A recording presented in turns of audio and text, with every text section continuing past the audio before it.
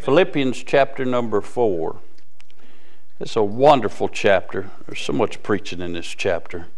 But I want to get to a little thought. Maybe I'll get to a thought. We'll see.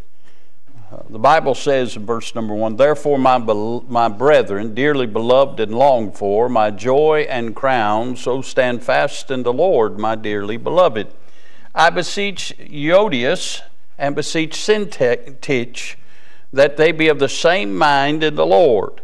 And I entreat thee also, true yokefellow, help those women which labored with me in the gospel, with Clement also, and with other my fellow laborers, whose names are in the book of life. Rejoice in the Lord always, and again I say rejoice. Let your moderation be known unto all men. The Lord is at hand. Be careful for nothing, but in everything, by prayer and supplication with thanksgiving, let your requests be made known unto God. And the peace of God, which passeth all understanding, shall keep your hearts and minds through Christ Jesus.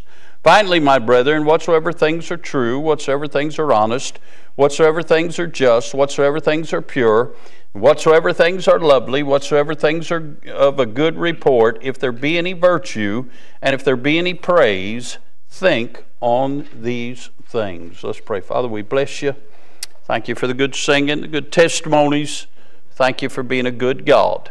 Now, Father, I pray you'd bless those that are working with the young people on the other side. I certainly pray for those young people, the peer pressure they're facing. Lord, growing up and being in this world, Lord, they're faced with a lot of emotions, a lot of things. And God, I pray that you would help our folks that are teaching them to be a blessing to them. I pray you'd hedge them young people in. And God, I pray that you'd use them all the days of their lives for the glory of the Lord. Now, Father, I pray you'd meet with us again. I pray you'd speak through the Word of God. I pray you'd challenge us. I pray you'd stir us. I pray that, Father, you would revive us in these days. Lord, once again, we pray that you'd put a hedge about us. And God, I pray you'd bind the powers of hell. I pray you'd speak to hearts now. You know the need of every heart. And I pray Jesus will be glorified in each and every one of our lives. And Father, we'll not fail to bless you and praise you for all that you do. Once again, please use this unworthy vessel, and we'll thank you for it. For it's in Jesus' wonderful name we do pray. Amen and amen. I want to draw your attention to this text. What we read were 8 verses slap full. But I want to bring out some things in these verses. I want you to notice, first of all, the regard in verse number 1. Look what the Apostle Paul says. "Therefore, my brethren, dearly beloved and longed for, my joy and crown, so stand fast in the Lord, my dearly beloved." I mean, in that verse, it's very easy to see that Paul loved these people. They were dear to him. They were dearly beloved. They were his crown and his joy. My dear friends, the Apostle Paul, many times when he's writing these epistles, he's in prison. He's been misused and abused. A lot has gone wrong in his life, and as he's reflecting in his ministry, and he's reflecting where God's used him to plant churches, he doesn't have to think too long, and the church at Philippi comes across his mind. He thinks about these dear folks. It lifts his spirit. He said, if there's anything I've done right in this world, it happened at Philippi. They're my crown. They're my joy. They are dearly beloved. He highly regarded this local church. Listen, I'm a pastor. I'm going to just share something with you tonight. Sometimes people get on your nerves. I may remember Brother Larry McGuffey. Brother Larry used to say all the time, ministry would be great if it wasn't for people. And sometimes that's true. There are some people that will get on your nerves. There are some people that just whine all the time. They complain all the time. They don't see how good they've got it. They're not in a nursing home. They're not suffering. They may be facing something, but we all face something every day. And there are just some people that absolutely drive you up the wall. It's only by the grace of God my head doesn't look like Brother Ray's. I still have a little fuzz on top.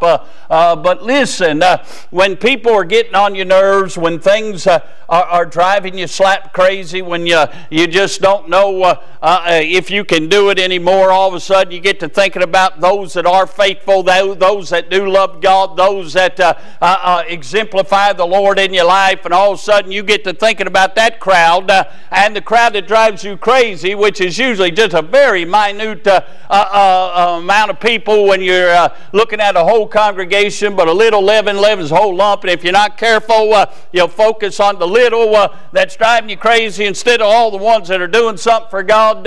All you got to do is think about those that love God, love coming to church, love serving God, and it will lift your spirit and it'll change your attitude. Paul is regarding these folks at Philippi. We see the regard. Notice the rift in verse number 2.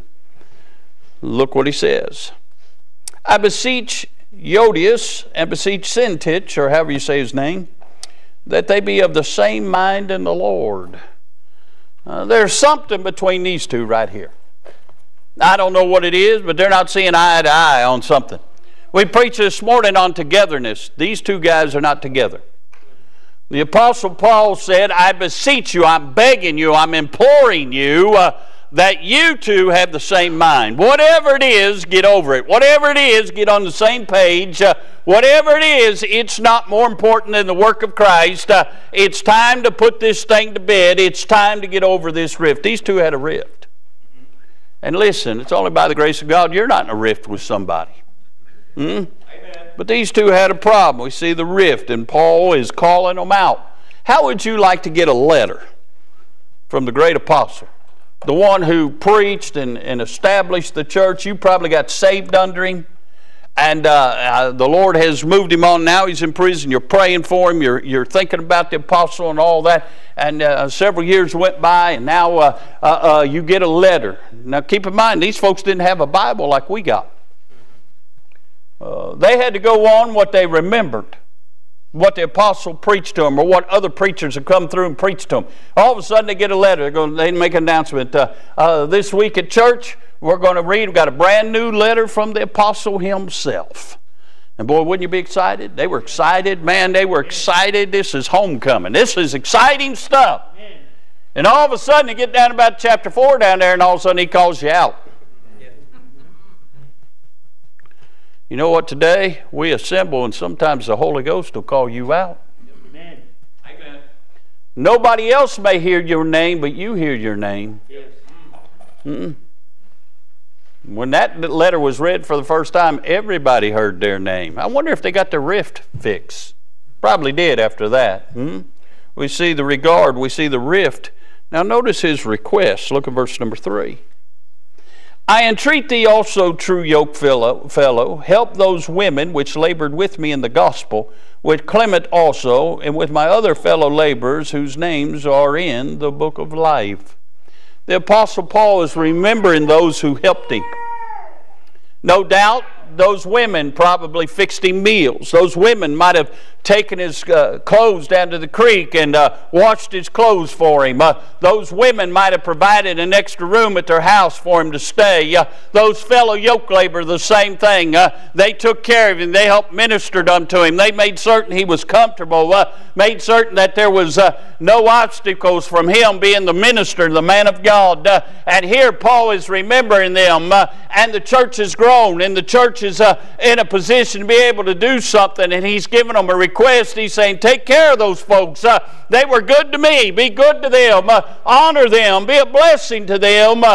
They're important in my heart and in my life. Paul didn't forget where he came from. What a blessing. I've seen some preachers. The Lord uses them. Lord blesses them. Then all of a sudden they climb up the ladder and they forget those churches that help them get there. I'm taking them on right now. We used to have them all the time. You used to support them. You used to have them all the time. You used to try to be good to them, be a blessing to them. All of a sudden he got a church and started flourishing. He forgot all about us. Till his health went bad. Then the letters started coming again. Say, Brother Doug, did we help him? No. Say, why? Because I'm a redneck. We weren't good enough for you when you got to be high and mighty, and now that all of a sudden you've been lowered a little bit, now you want us again. No, Bob and I, we're going to give somebody that appreciate it. Well, the Apostle Paul never forgot where he came from and never forgot who God used to be a blessing to him in his life. We see the request. Now notice the rejoicing. We know this verse. A lot of people sing this verse in a song. Verse number 4, rejoice in the Lord always. And again I say rejoice. How many are guilty of that verse? I didn't think so. We don't always rejoice, do we? Amen. Can I say in 1 Thessalonica, we find that the Apostle Paul lets us know in everything we're to give thanks. That means good days and bad days, we need to thank the Lord. Amen. And can I say, whether we're on the mountaintop or whether we're in the valley, we ought to rejoice. Why? Because we're saved. Right. Because we're headed to heaven. Because the Lord's been good to us. The Lord's met every need. The Lord has certainly been kind to us. He's been merciful to us. He's been long-suffering with us. We do have cause to rejoice. You know why we don't rejoice? We're either looking inward or looking around. If we ever get to where we're looking at Him, we'll rejoice. Unfortunately, Brother Ron, some of us have forgotten what gutter God found us in. What? We forgot what it was like to be lost. But some of us have been saved so long, we've just taken for granted being saved. Paul reminds us we're to rejoice always. And it's so important. He said, and again, I say rejoice. Aren't you glad God tells us again and again and again and again? You say, why do we got to have preaching all the time? Because we need to hear it again and again and again. I believe Marcy sings a song I heard when I was a teenager. That's when she started singing it, when I was a teenager, and she was about 60 then. Remember, Lord, I'm human, and humans are apt to forget. And we do forget. That's why it's a blessing to have a Bible that never changes. We can go back to it. It always says the same thing. And then notice, if you will, Paul dealing with our reputation. Look at verse 5. Let your moderation be known unto all men. The Lord is at hand. That's kind of what Miss Marcy sang about a minute ago. They ought to see our moderation, our modesty, our motives. They ought to see all of that in our life. They ought to see something different in us. And the reason we ought to live for Christ today, because His return's at hand. Yeah. We don't know when He's coming, but we do know He's coming, and He could come today, and I certainly want to be where I should be when He comes. Yes, sir. And then notice, by the way, your reputation isn't what you think of yourself.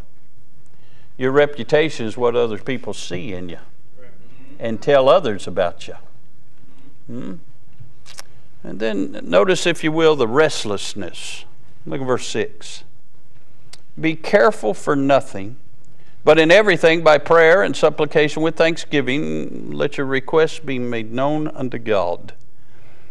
That phrase, be careful for nothing, Paul is not saying don't be safe or don't be cautious or don't be precise. He is saying don't be wormy or don't be anxious. He's saying be careful for nothing when you approach the Lord. When you come to Him, let everything be known in prayer and thanksgiving unto God. Let your requests be made known unto God. Don't be wormy. My darling little daughter's here, and I am blessed. The 4 women in my life are all beautiful. And my daughter here knows that if she needs anything, all she got to do is ask. She don't have to come in the back door and walk in backwards saying, Daddy, you can find it in your heart. All she got to do is ask. Matter of fact, all my kids, they already have everything I got. All they got to do is let me know if they need something. El Rose got a Christmas present today. Mimi said it was for Christmas. I said it wasn't. She come in. I let her see it. She got all excited, cut running. I say Rev. She says, Rev. She got it.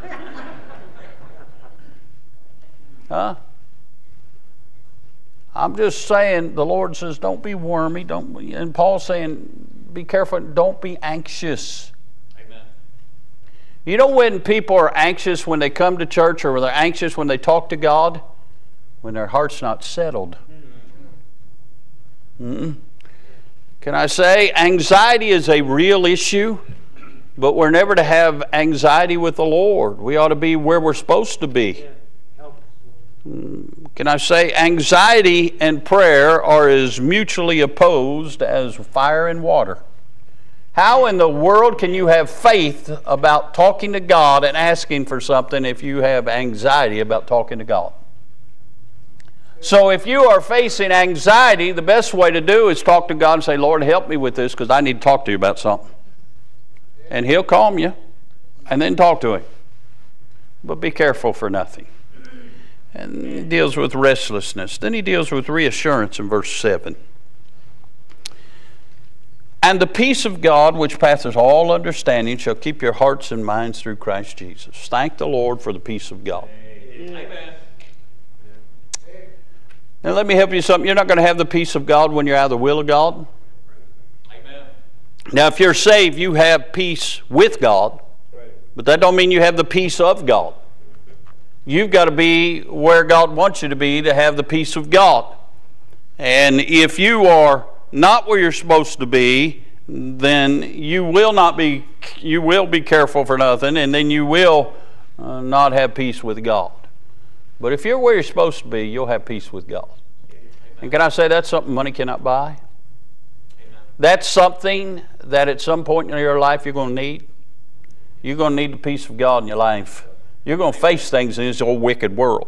Not everything's going to go your way. Joel Osteen's a liar. Not every day is going to be a Friday. Right. I read over there in Job, there came a day. And when that day came, Job lost everything he had. He lost his family, he lost his flocks, he lost his finances, he lost it all. And Job still went and worshiped the Lord. Can I say, the Lord's never required that of you, but there will come a day. And it's not all going to go your way. And can I say, you need to have the peace of God in your heart. He had the peace of God. He deals with reassurance. I'm thankful that no matter what I face, deep down inside, there's a calm. I know what I'm talking about. I'm not trying to be super spiritual, but when Miss Annette a few years ago told me I had cancer, that wasn't a good day. I didn't wake up that day signing up for cancer. But can I say, it did not shake my foundation, because I know in whom I believed in. And persuaded He's able to keep that against that day. I'm confident in the Lord. And you can ask her after service, she'll tell you, I told her. Didn't catch God by surprise. It'd be all right. And here we are. We're still at it. And so I say, blessed be the name of the Lord. But I want you to see the root of everything he is saying in these verses. You find it verse number 8. He says, finally, here's the root. This is what he wanted them to see. Finally, brethren. Now again, he's talking to saved people. He's talking to the brethren. Finally, brethren, whatsoever things are true, whatsoever things are honest, whatsoever things are just, whatsoever things are pure, whatsoever things are lovely, whatsoever things are of a good report, if there be any virtue and if there be any praise, think on these things. How many of you heard me say 1,000,000 times the battle's in our mind? Amen. I have lived in this verse. This verse will help you. Listen, the devil wants to make our minds scrambled eggs. He wants our minds on everything that isn't pure, everything that isn't lovely, everything that isn't just, everything that isn't of a good report. Why does Paul tell us to think on these things? These things will calm us. These things will help us. These things will cause us to continue in this way called straight. These things will help our reputation. These things will be an anchor to our soul if we establish the right kind of thinking. Can I say? We're to transform and renew our minds. How do we do that? By that verse right there. If you're not careful, you'll be thinking about all kinds of junk. You can be sitting in church and your mind's out there somewhere.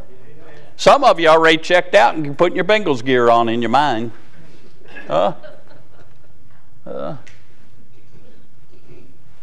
That's sad. If you'd rather talk about Bengals than the Lord, That's a sad, sad thing. I'm telling you, verse number 8 is the root of what will help us. And I want to help God's people tonight. I'm interested what it says. He says, whatsoever things are true. So don't think about false things. Huh? You ever watch any of these ads for politicians? They make up stuff. They're all lies. Don't listen to all that junk. That's going to get you all jacked up. Think about things that are true. Things that God has told you. Yeah. Things that you've proven in your life to be true. Think about those things. Whatsoever things are honest. Think about honest things, not dishonest things. A lot of dishonest things in this world. Don't think about that. Think about honest things. Whatsoever things are just. Think about things that are right. A lot of injustice going on in our world. Don't think about all that stuff. It'll get you all messed up. Whatsoever things are pure. Hey, things that are, they're unsinful. They're not sinful. They're not wicked. They're not ungodly. Things that are pure. Things that are of good report. Things that honor the Lord. Things that will help your life. Listen, one of the worst things you can do, mamas and daddies? Subject your kids at a young age to some of the wicked things in this world. Right. Letting them get all involved in them vampire series. Ain't nothing good in that stuff. That's wicked. Huh? Let them get involved in something that's pure. Something that'll help them. Something that'll encourage them. Something that won't cause them to have nightmares. Some of you all messed up because you looked at that stuff when you was younger. Huh? Listen, if it goes in your eyes, it's going to go in your mind. It goes in your mind, and it doesn't take long. It's going to end up in your heart, and it's going to cause you all kinds of problems. You ought to protect your minds. Whatsoever things are pure. Whatsoever things are lovely, not wicked, not heinous. Whatsoever things are of good report. He says, if there be any virtue, and if there be any praise, think on these things. Things that are of virtue and things that are worth praising God over.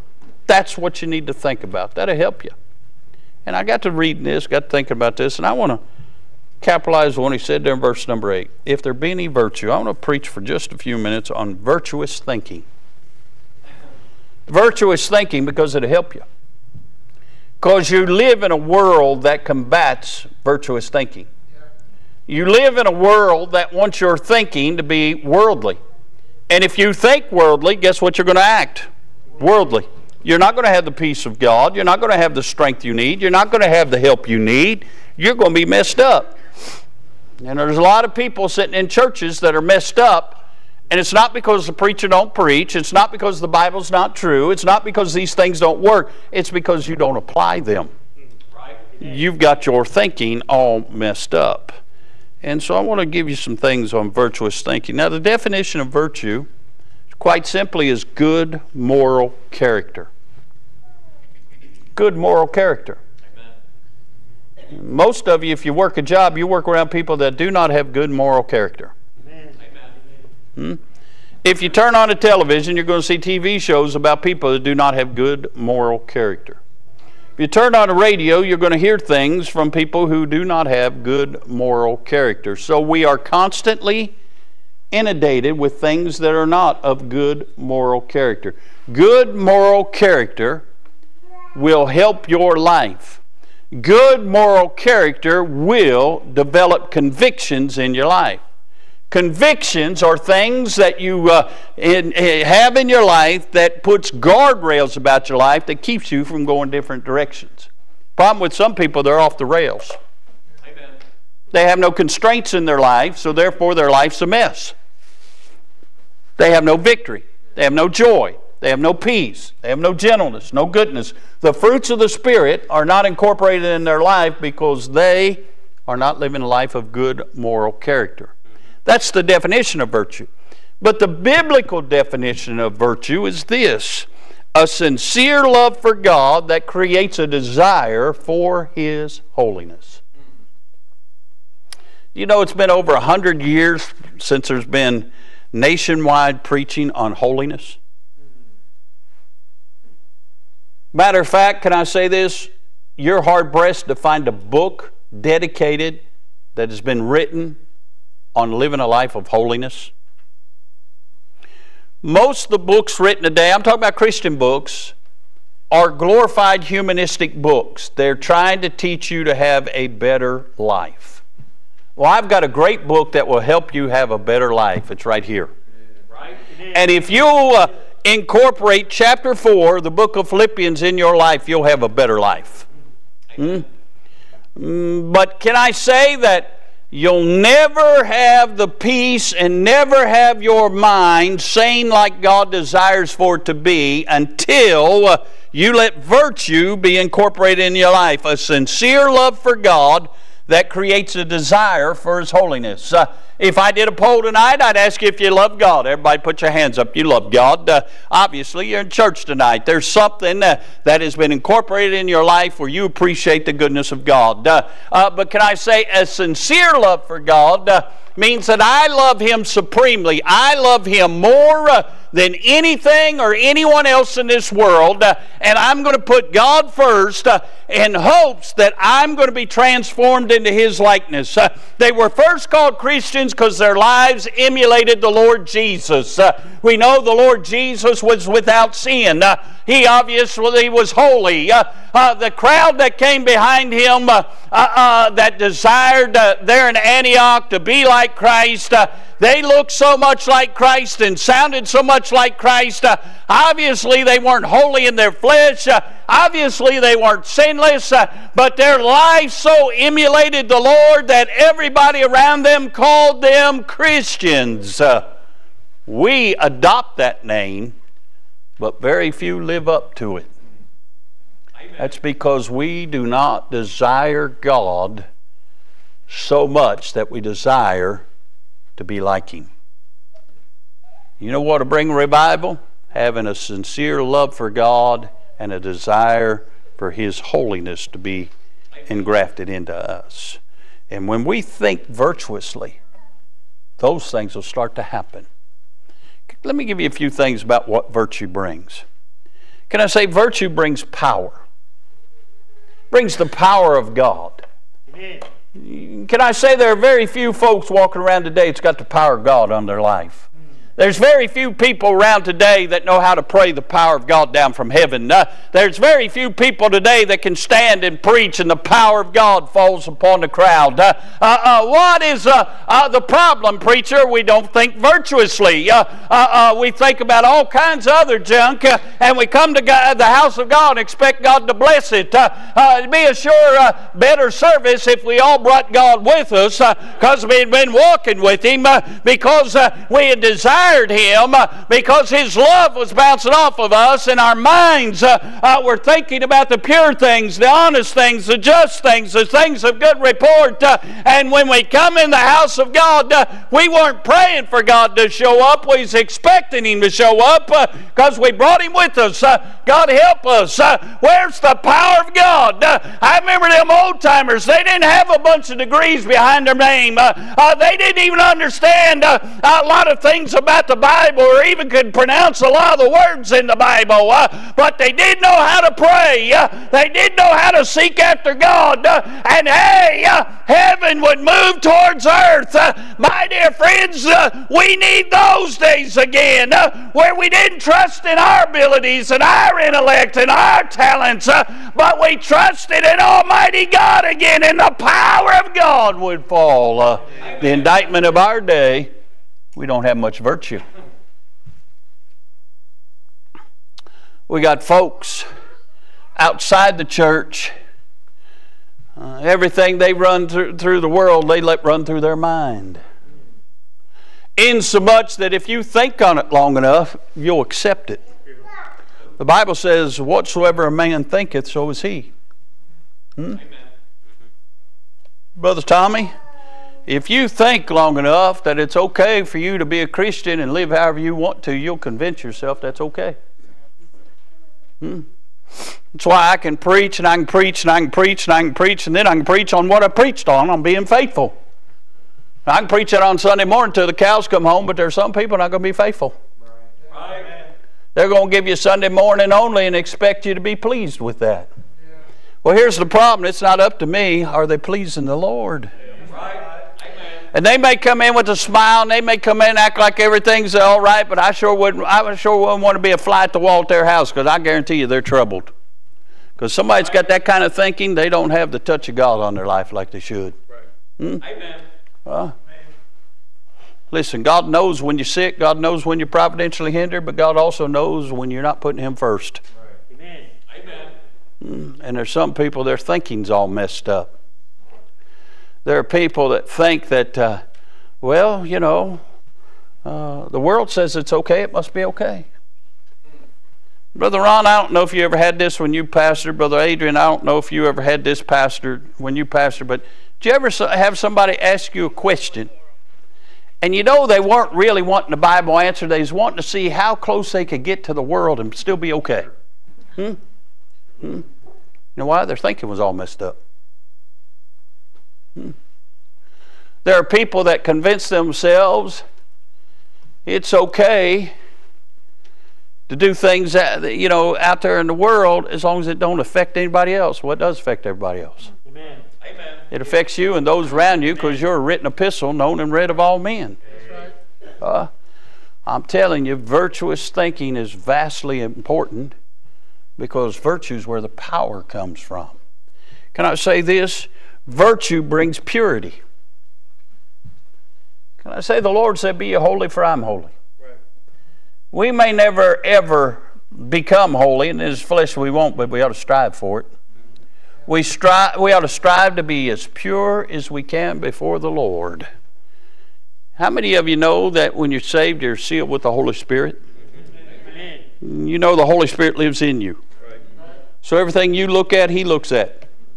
Everything you listen to, He listens to. Everywhere you go, you take Him. I wonder if the Holy Ghost is pleased with us. See, virtue brings power, but it also brings purity. Our lives ought to be clean before the Lord. By the way, our lives ought to be clean before men. Amen. Nobody ought to be able to put a finger on anything in your life and say that, I don't think a Christian would do that. And by the way, our bodies ought to be clean too. Amen. You know, don't come to church stinking. People are going to be sitting around you. Take a shower. Wash your hair. Brush your teeth. If you can't afford toothpaste, you can't afford soap, let me know, we'll get you some. If you can't afford water, we'll pay your water bill, but please do not come and stink. That's pretty bad, Brother Bob, and I got to go.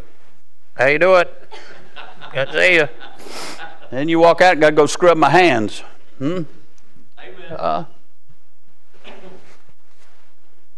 We ought to inherently have something in us that say we ought to take care of ourselves, have enough pride to take care of our bodies. Right. But as a Christian, we ought to inherently have something from the Spirit of God that creates a desire that we ought to be clean before the Lord. Right. Do you know the Bible says we're all naked before the Lord? You know what that means? That means you can't put lipstick on a pig. You can dress up this flesh however you want to, but the Lord really sees what's going on. Virtue brings purity. It'll cause us to be clean. It'll cause us to be chaste. What does that mean? That means I'm not going to cheat on the Lord. Amen. It'll develop character in us. Some real character. There are people got the mindset, well, you can't live a Christian life, so live however you want to and God will forgive you. That's not biblical. And by the way, if your mindset is, I'm going to do this anyway and then God will forgive me, He won't forgive you. Matter of fact, He says there's works meet for repentance. He says that there'll be some contrition in your life to where you really feel guilty from the way you acted.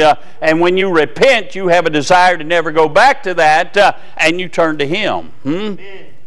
This little, now I lay me down to sleep, forgive me, Lord, stuff don't really work. That's why we don't have the power of God in our churches.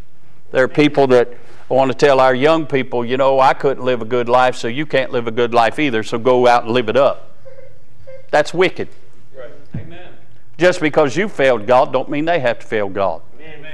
By the way, not everybody lives wicked. Right. God gave everybody will, and you got choices to make. and they've got choices to make. I'm going to point them in the direction to make the right choice. You may have not made the right choice. Thanks be unto God for the good grace of God who did forgive you after you made the wrong choice. But hey, they don't have to go down that road. Hey, these young people don't need to know what alcohol tastes like. They don't need to know what drugs feel like in their body. They don't need to know what perverse and sexual sins are. They don't need to know all that stuff. What they need to know is God is pure, and they ought to live a pure life, and God will bless them for it. There are people who says, well, it's okay to watch porn if you want to watch porn, just don't let it affect anybody else. You know, there's this problem with that. That's wicked.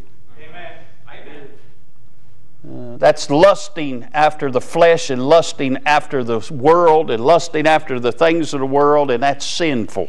Amen. Matter of fact, if the lust of the flesh, the lust of the world, the pride of life is in you, the love of God's not in you. Amen. God help us. There are people who talk about all kinds of wicked things and try to justify them. Here's your justification. It's wicked. It's sin. And if that's in your life, you need to get right with God. And don't promote that stuff to somebody else because you were too weak-minded, because you didn't live in verse number 8 and you allowed it to happen in your life. It's not normal. It's wicked. What is normal? I don't know anymore. I used to know what a man and a woman was. Now we got Supreme Court justice don't know what a woman is. I don't know what's normal anymore. I know one thing, this world doesn't look very normal. Seeing grandmas with purple hair and green hair, that's not normal. You know what we used to call that? A circus. It is amazing they done away with Barnum and Bailey Circus, and now we got the circus in the streets. Bring back the big tent and the elephants, I say. Lord have mercy, we're living in a weird world, We're living in a world where mamas and daddies are repining the way they were raised and thought they missed out on something. So you got mamas trying to relive their youth through their daughters. You got mamas wearing clothes that wouldn't even cover their daughter, let alone themselves, And they think it's okay. No, it's wicked. God help us. We're to live a modest life. We're to live a life that brings no attention to our flesh, but brings attention and praise unto Jesus. Amen. And if we live in that verse, we will. Amen. You see, virtue brings purity. You know why I'm on target tonight? Don't see much purity anymore. Matter of fact, they ought to quit selling white wedding dresses. Some of you know what I mean. Right. Thank you, Brother Tommy. I only say that because he wore a white wedding dress to his wedding. But anyway, I'm only teasing, but I have seen him in a tutu. So do you if you was at that Christmas program a couple years ago. Do you know how long and hard it was to find a tutu to fit him? I'm talking about virtue tonight. I had to lift it. It's getting a little heavy right there. Some of you is about to pass out. I had to lift spirit a little bit right there. But verse 8 will bring power in our lives. It'll bring purity in our lives. Virtue brings the practice of obedience in our lives. Can I say the Christian life is the best life you can ever live? Amen. But it's the best life when it's not a forced life. If you have to force yourself to come to church, if you have to force yourself to read your Bible, if you have to force yourself to pray, if you have to force yourself to open a hymn book and sing. And by the way, Brother Clint, thanks. It's very difficult to hold a songbook and a Bible and sing in and wave the Bible. That's hard to do when you're not coordinated. Well, you know, but hey, if you got to force yourself to sing, if you got to force yourself to pay your tithes, if you got to force, that's a miserable Christian life. No wonder you don't have any joy. No wonder you don't have any praise for the Lord. You're forcing yourself. You know why you're forcing yourself? You're not living in verse 8. Amen. You live in verse number 8. You don't force. You get to can't help it. I can't help it. I can't wait to get to church. Can't wait to pray. Can't wait to read my Bible and see what God says. Can't wait to witness for God. Can't wait to do the things of God. Why? Because you're living a virtuous life. The virtue and a virtuous life brings a practice of obedience. It never enters my mind not to come to church. That's just part of my life. Right. Huh? I can't wait to show up and see what God does next. Amen. If I would have come tonight, Brother Clint wouldn't have scared me. Who needs Halloween when you got Clint? By the way, Halloween night be the anniversary of us coming into church. I think this is, 20 years this year we've been in this building. We started, our first service was on Halloween night. We had one on Halloween night. Anybody remember what I preached on that night? Preached on Hell night. We just kind of getting used to the building. We was going to kick off on a Sunday, but we come in on that, I believe it was a Friday night. And just had a special service, get used to the building, because I tried to tell folks it's not going to sound the same, not going to feel the same, your seat's not going to feel the same. So we had a service on Halloween night, preached on Hell night. Little trivia, didn't cost you anything. But I'm saying a virtuous life will bring about the practice of obedience. I can't wait to see what God's going to do. Amen. What a privilege to get to do the thing. What a privilege to have a Bible. What a privilege to talk to God. What a privilege to be able to sing, have songs worth singing. What a privilege to be able to take part in the church. Shame on us that we didn't have a testimony to brag on the Lord. You know, my blood pressure been up all day today. I'd been fine not getting to preach. It'd been all right if some of you would have said so tonight. And I could have said, hallelujah, let's go to house. But we needed to hear this message tonight because we're not thinking right. Amen.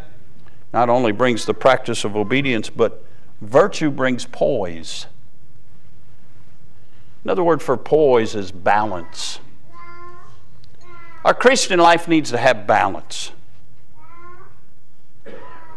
You can't lean all the way to the left, you're a liberal. You're denying the faith. You can't lean all the way to the right, then you're a Pharisee.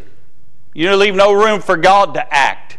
You need to have balance. You need to have the Word of God, and you need to have the Spirit of God directing. The psalmist said, my foot standeth in an even place. He had balance in his life. It can't be all this way or all that way.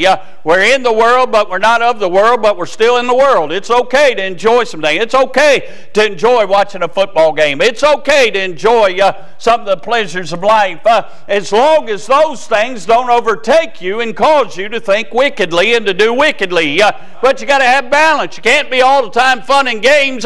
You got to have some structure in your life. And hey, virtue's what brings balance. It brings poise in our life. So many people, they want to be told what to do. Well, the Bible will tell you. But see, you don't want to get in the Bible and let God tell you what to do. You want a preacher to get up and give you a list of rules to do. Well, the problem is you can do those rules. That ain't going to make you happy because you're not living in verse number 8. But if you live in verse number 8, God will tell you what to do, and your life will be so much more happy. Virtue brings poise, it brings balance, but it also brings prominence. It causes your life to be relevant, causes your life to have significance. So many people feel like that their life isn't doing anything for God. It's not making a difference for God. I'm just not making an impact for God. What good is my Christian life? I just don't do it good enough. What you're doing is you're telling on yourself you're not living in verse number 8. Verse number 8 will cause you to have some prominence. All of a sudden you realize your life is counting for Christ because you're doing exactly what Christ wants you to do. Amen. The problem is you're looking at somebody else's life and you're saying, I'm not that. Well, God may not want you to be that. God wants you to be you. Right. And He wants you to live in verse number 8 so that He can use you as you. And when you are living for God and you're in the center of God's will, nothing else matters. So many people are looking for significance, and really what they're doing, Brother Bob, they want a pat on the back. They want to hear that they're doing okay. Well, the pat on the back comes when we get home. How we know we're doing okay is when we live in verse number 8, because then it doesn't matter what men say of us. What matters is what Jesus says of us. And He'll tell you, well done, thou good and faithful servant, when you're living in verse number 8, because your thinking is right. 2 Peter chapter 1, verse number 5 says, and besides this, giving all diligence, add to your faith virtue, and virtue knowledge. Peter said, add to your faith. So then faith cometh by hearing, hearing by the word of God. We get faith by the Scriptures. And Peter says, it's good you got faith, but add to your faith virtue. And then add to virtue knowledge. But see, we've got that all wrong in this day and age. We live in the age of information. So we've added to our faith knowledge. We've left out virtue. In our day and age, there's more people that know more about the Bible than any other generation before. But there's less God. Because there's not virtue. When all you do, when you add knowledge to faith, all you end up with is a Pharisee. You just have somebody who's knowledgeable and legal, but they have no virtue. They have no power. They have no poise. They have no purity. They have no practice of obedience. So therefore they're a Pharisee. He said, add to your faith virtue. And then your virtue knowledge. He said it would be better to have virtue than know everything about the Bible. By the way, if you get virtue, you'll add to virtue knowledge. And then he went on to say, and add to knowledge that dirty word, patience. Now, I had to bring that out. It's not in my notes, but I had to bring it out because of a conversation I had before church. Yeah. You know who I'm talking about, don't you, Phil? Phil told on himself. His darling little girl, his only darling little girl, the very person he ought to move heaven and earth for, wants to go Chick-fil-A, and he drives by Chick-fil-A down there, and the line's forever. He said, no, I'm not waiting in that line. He said, I'll park and let you go in. He's still waiting. He's still in the truck. But he said, no, I'm not going to do that. I'm not going to wait for that. And then he told himself yesterday, Sam's had gas for $2.80. He said, I went over there, there was 400 people. I wasn't waiting for that. So he paid $20 for a gallon. I don't know what he did. What he was telling us, he didn't have any patience. So if you add your faith virtue and virtue knowledge, then you can add patience to that, Brother Phil. You need some patience in your old age. What else are you going to do anyway? You're retired anyway. What are you going to do? Wait in line, get a Chick-fil-A sandwich. It's worth the wait, you know. I know the line's long. I hate to wait in it too, but I mean, it moves quick. You know, get your girl a Chick-fil-A sandwich. Lord have mercy, Brother Phil. Or do what my oldest son does. DoorDash it. Have them bring it to you. I mean, you pay 4 times more for it, but you get it delivered to the house. You don't have to wait. We don't like being patient, do we? It's probably because we don't have enough virtue. Now, don't pray for patience. I see what comes with patience, tribulation. Tribulation work of patience. And please don't pray for me to get patient. I've never had it, don't want it. I believe patient is waiting 2 seconds before you horn cuss somebody. Pulls out in front of you. That's patience. Huh? So what are you saying, preacher? I'm saying I don't have enough virtue when I'm driving.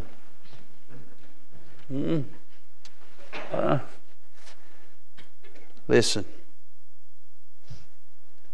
A lot of our issues will be solved. And I preached not long ago, remember that message? Issues, we all have issues. A lot of our issues will be solved if we'd learned the secret to verse number 8 of chapter number 4. If our thinking's right, our actions will be right. Our walk will be right.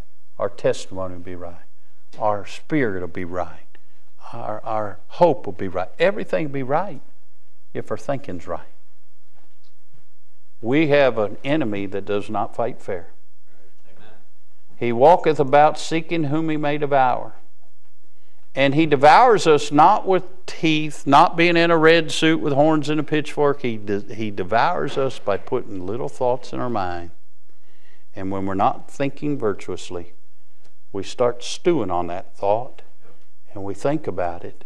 And we think about it. Before long, that thought's got us. Kind of like a fish looking at a shiny thing in the river. Oh, that's interesting. I'm going to get close to that and see, well, oh, that looks okay. And before you know it, it's got the fish. And somebody's having the fish for dinner. Our lives will be bettered for Christ if we learn the secret to verse number 8. God help us. to learn to think virtuously. It'll change our life. It'll change our church.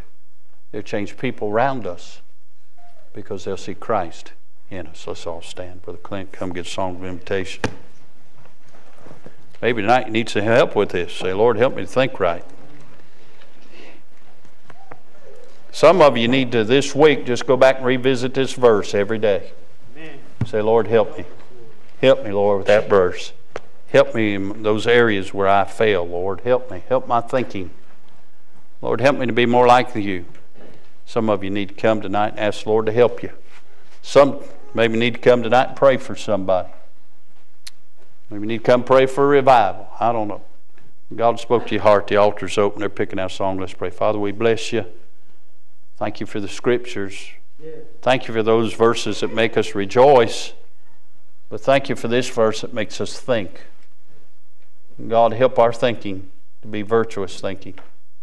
Lord, help us to be studious of this verse. Help us to apply it to our hearts and lives. And God, use it to insulate our thinking and our minds. Lord, help us to draw nigh to God, that you might draw nigh to us. Help us to resist the devil, because he'll flee from us. Bless these in the altar. Speak to hearts. Bless this invitation. In Jesus' name, amen. Do you struggle to find good Bible-based resources to supplement your personal devotions? If so, head on over to ibcflorence.com today and click on Bookstore, where we have a ton of resources. And as always, thanks for listening.